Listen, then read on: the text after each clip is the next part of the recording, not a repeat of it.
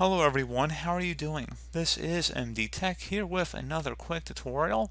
In today's tutorial, I'm going to show you guys how to disable the online speech recognition option in Windows 10. So this is used for dictation and converting spoken words into written text format.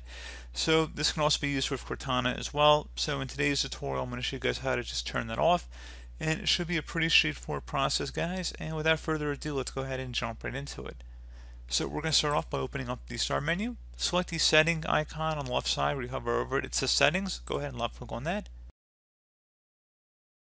You want to scroll down and select the Ease of Access tile. And then you want to go select on the left side Speech. So you have to go down underneath Interaction and select Speech. Where it says Dictate text and control your device using only your voice. You can go ahead and toggle this to the on or off position depending on what you want to set it as. So again, pretty straightforward process here, guys. Do hope that I was able to help you out, and I do look forward to catching you all in the next tutorial. Goodbye.